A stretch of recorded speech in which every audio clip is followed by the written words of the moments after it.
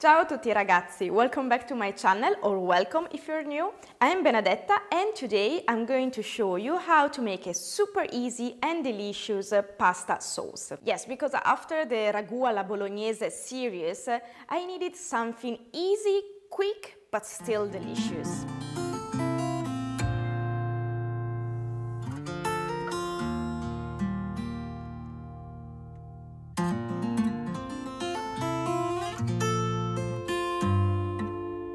Before getting started, I want to thank you for the support you have shown me during all the process of making this Ragù alla Bolognese series, tagliatelle and so on. If you haven't watched it, you can find the link of the videos in the description box down below or in the info cards right next to me. Okay, time to get started and cooking a delicious pasta. First of all, let's prepare the sausage. By the way, if you're vegetarian or vegan, don't worry, simply remove the sausage and this pasta sauce will still be delicious.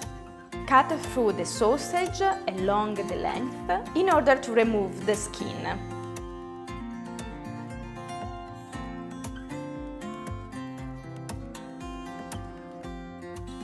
Then simply with your hands crumble the sausage in a bowl.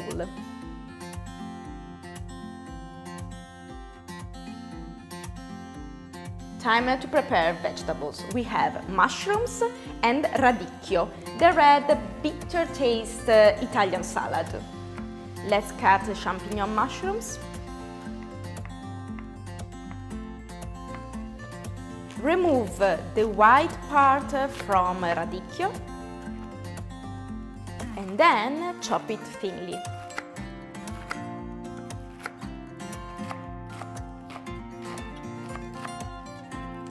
Alright, all our ingredients are ready. Now, I'm going to use two different pans to cook sausage and mushrooms, but of course, if you don't want to use too many pans or you don't have enough time, just put together and it will be fine.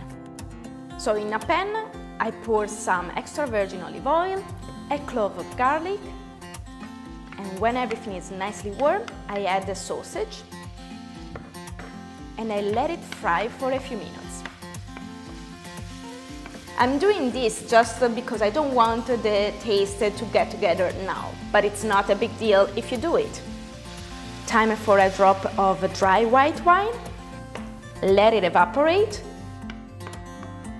and you can turn off the heat under the sausage pan.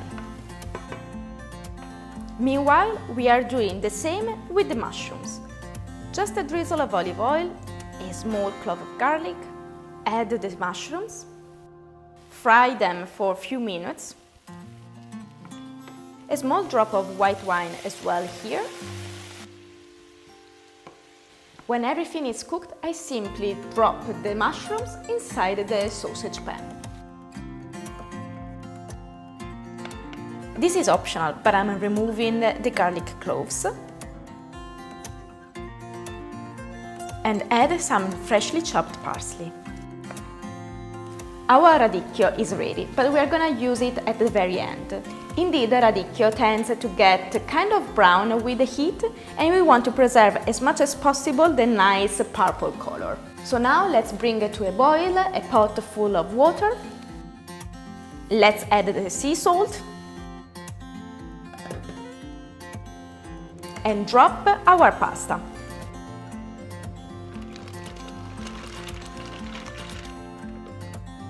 In this case I used rigatoni, but you can use any kind of pasta. In my opinion, with this sauce the best is short kind of pasta.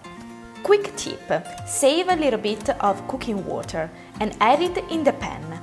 This, thanks to the presence of starch from the pasta, will make the sauce creamier.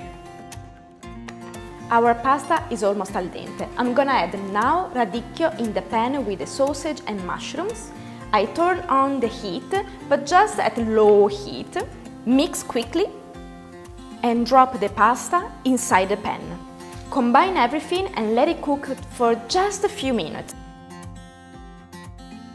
I like to add a little bit of grated Parmigiano Reggiano in the pan.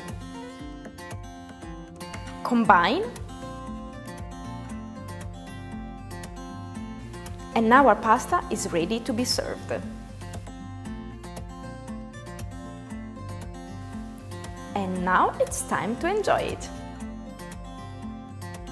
Of course, you can add more Parmigiano Reggiano on the top.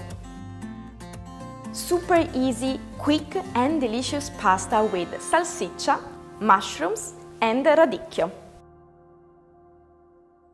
A nice idea for something different. I hope you enjoyed this recipe. Let me know with a comment if you're gonna try it, and see you next week with another Italian recipe. Buon appetito!